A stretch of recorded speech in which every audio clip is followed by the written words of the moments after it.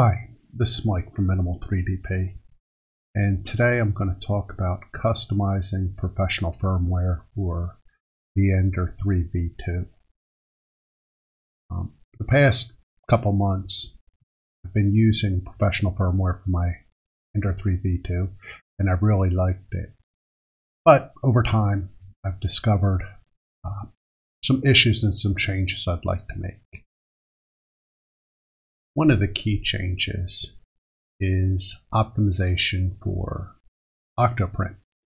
I use OctoPrint with all my printers and use it extensively. I use it much more than I use the screen on the actual printer. So what I like to do is make sure that any version of Marlin I use is optimized for OctoPrint. So I found this post on the OctoPrint forums, and it's a list of recommended features for Marlin. And professional firmware doesn't implement all of these changes. So what I'm going to do is make a copy of the latest release, show you how I make a copy, then make a branch and make these changes. And then I'll go ahead and compile the firmware and install it. The first step I want to take is I want to go ahead and clone this repository. So I'm going to go in here and copy the link to the repo. Once I've copied the link to the repo, I'm going to type in git clone. I'm going to go ahead and paste the name of the repo in, and because I already have a repository on my machine called Marlin, I'm going to call this Ender 3 V2. So this will be my local copy on my machine. Hit enter, and then it's cloning the repository to my machine. And I can go ahead and just check, and there it is right there. So completed that step. Next, I'm going to open up the GitHub desktop app, and I'm going to go ahead and add the repository that I've just cloned down. So I want to do add existing repository, and I'm just going to navigate over my code folder, Minimal 3DP, and then I'm going to go ahead and open this repository. And now this is copied over, and the settings are all in GitHub. I'll go ahead and hit fetch origin just to make sure everything's synced up. And so now I have the release version in GitHub desktop. Now, since I have everything copied over, I'm just going to go up to branch and hit new branch. And I'm just going to call this Ender 3 V2 dash, and then I'll just use my initials. Now I'm on this new branch. I'm not going to publish it. I'm just going to work on my machine. That way I'm not going to worry about copying it up. So once I've done this, I'm going to switch over to VS Code. I'm going to start with a fresh instance of VS Code, and I'm going to go up to File and select Add Folder to Workspace. And then I'm going to go ahead and navigate to the clone directory, which was the Ender 3 V2, and add that to Visual Studio Code. And I'm just going to arrange my windows a little bit. And here's all the code and settings. So I have all my code loaded into VS Code, and then if I go down here and look at the bottom at terminal, I'll notice that I'm on the correct branch. So I'm on that Ender 3 V2 MJW branch. And I'm just going to type in git status just to make sure. And everything's clean. I haven't made any changes yet. So this is perfect. So I'm not going to make any changes just yet. Next, I have to fix some configurations. Okay, next step, I'm going to go ahead and open up my File Explorer. And so I'm in my folder. And then I'm going to go to Configurations. And there's some pre-built configurations here. And I'm interested, I have the 4.2 board and a BL Touch clone. So I'm going to go into that folder, copy these configurations. I'm going to navigate back out to the Marlin folder, and then I'm going to paste those configuration files in, and I want to replace what's there. So now I have the correct configurations in place. Back over in VS Code, I'm going to go down here to the terminal, and I'm just going to type git status and just make sure, yep, and there's my 3 modified files. So that's perfect. Now, just to test to make sure everything's working, I'm going to go ahead and try compiling this to make sure that everything's working properly.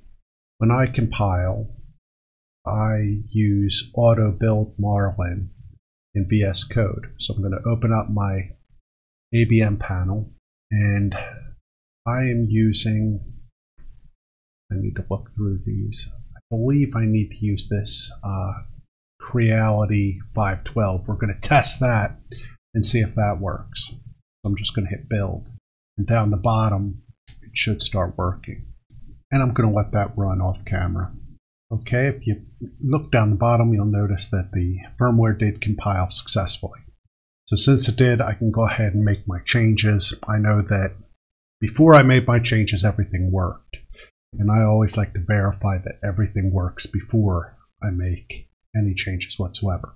So I'm just going to hit clean here to get rid of all the excess files, and then I'll start fresh.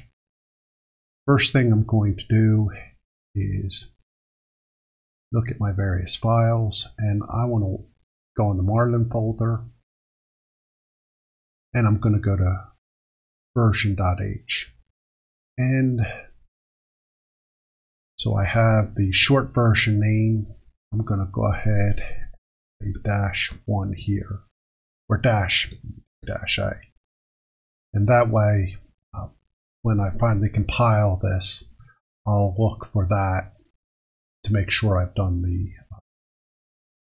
that my changes are taken. I'm going to go ahead and save that. So the 2 files I want to work on after the version.h is configuration and then configuration_advanced.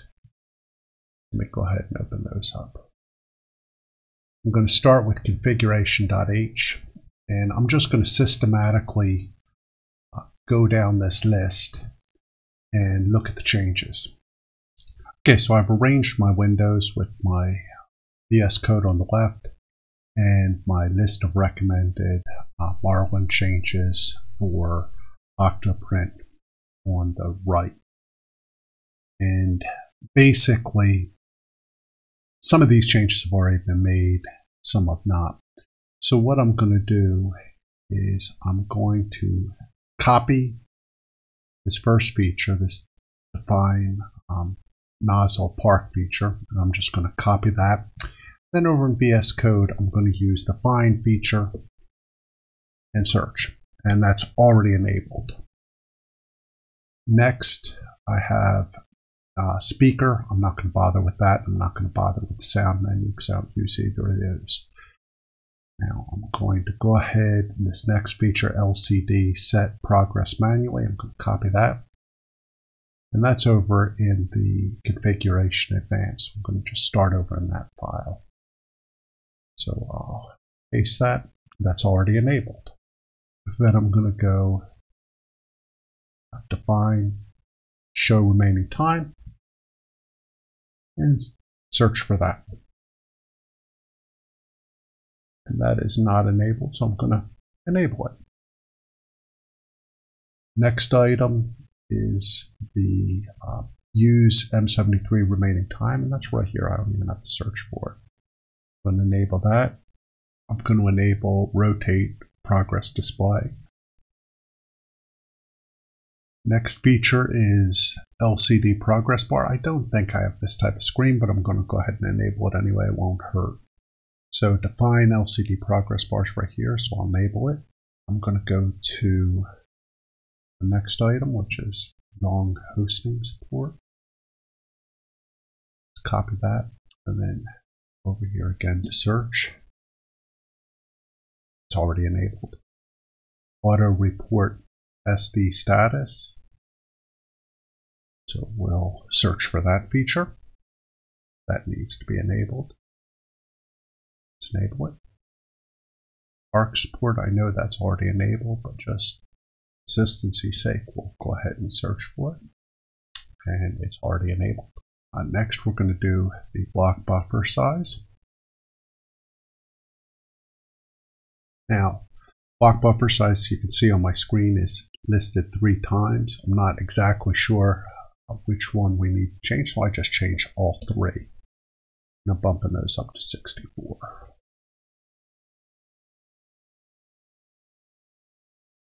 And next I have buff size. That goes from 4 to 32. Text buffer size is 32 and already 32. Next we're going to RX buffer size, and I need to enable that, and I'm going to go ahead and change that to 2048. Okay. Emergency parser.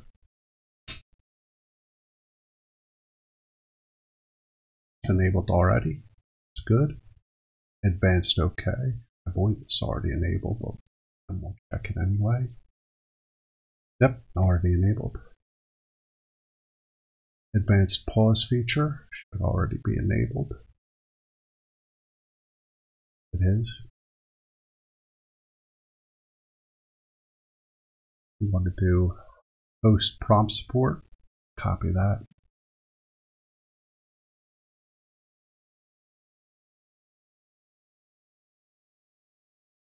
And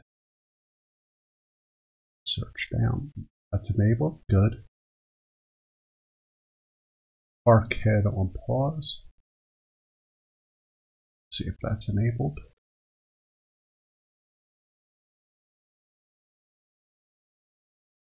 And it is. Good. Then we already checked host prompt support, and that's enabled. Now we're going to do auto report temperatures.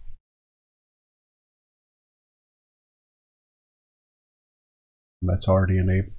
Next feature, auto report position.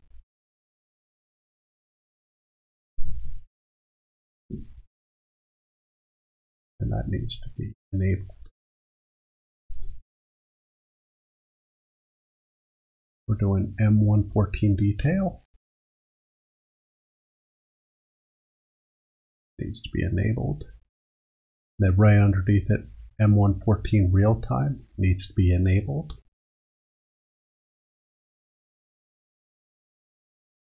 Now I also skip down. I notice report band change. That needs to be enabled. That and extended report capabilities. It's already enabled. Good. We just did report band changes. Now one of my favorites here is Meatpack, and that optimizes and minimizes, basically minifies your G code as it's sent from OctoPrint over your printer. Yeah, so I've opened up just Visual Studio Code. I'm going to go ahead and save my changes, and I'm going to go back over to Auto Build Marlin, and I'm going to go ahead and click Build. And as I mentioned, I believe I'm going to get an error here. I'll have to turn a setting off, but I'll explain that in a minute. Let me let this run, and then when it finishes, I'll show you what you need to do. Okay, I've got my error in my build, so I'm going to scroll up here, and here is my error. It's related to Meatpack and binary file transfer. Binary file transfer is used to do updates to your firmware, I think via OctoPrint, but that's not the way I do it, so I'm not going to worry about it. So I'm just copying this binary file transfer. I'm going to go up to the configuration advanced _H.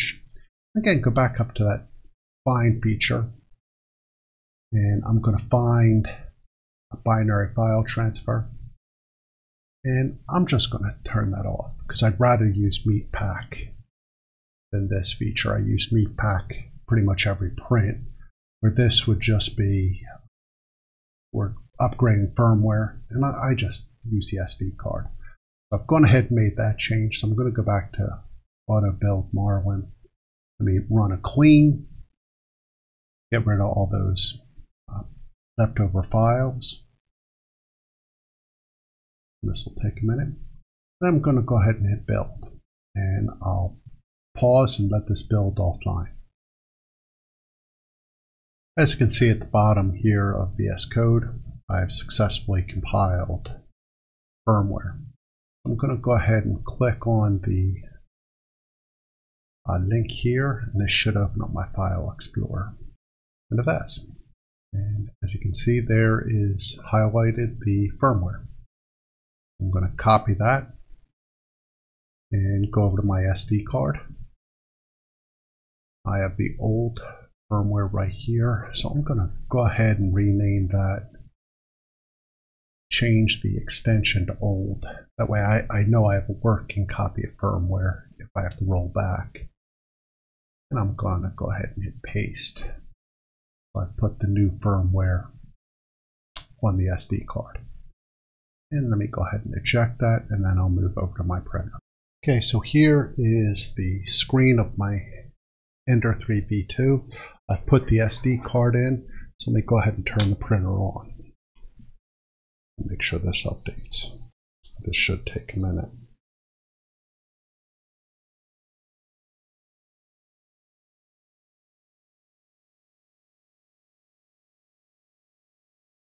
Okay, here's maybe an update, but let's go ahead and check the info. Now I have to navigate around and find the info screen.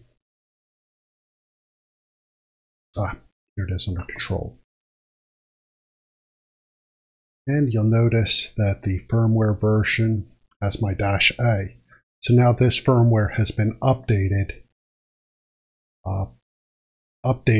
to include my changes. And that is how you go ahead and update the professional firmware if you need to incorporate any of your own changes.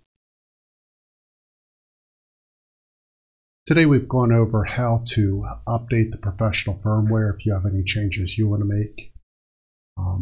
As I've mentioned before, one of my favorite is to turn on Meatpack to optimize how my G-code is being sent from OctoPrint over to the printer. If you have any questions or comments, please go ahead and post them below, and I'll get back to you as soon as I can. I appreciate your time. Again, this is Mike from Minimal 3DP. Have a good night.